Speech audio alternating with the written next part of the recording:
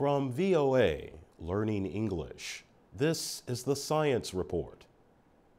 A new study says a widely used insecticide is damaging wild bee populations.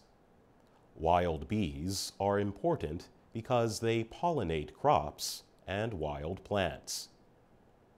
Environmentalists in the United States and Europe say chemicals called neonicotinoids are causing a drop in the number of bees.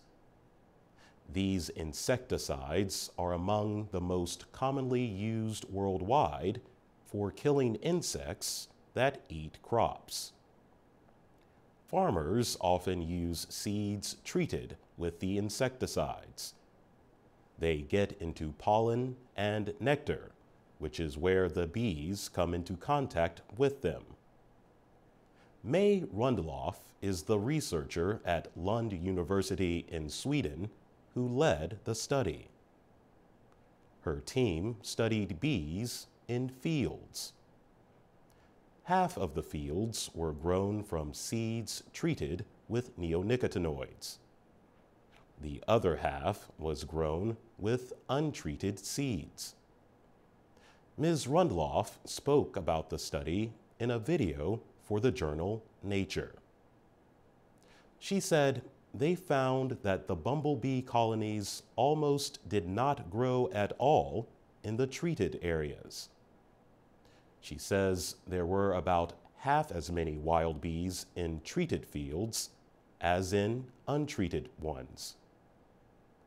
Dennis van Ingelsdorp is a scientist who studies insects at the University of Maryland.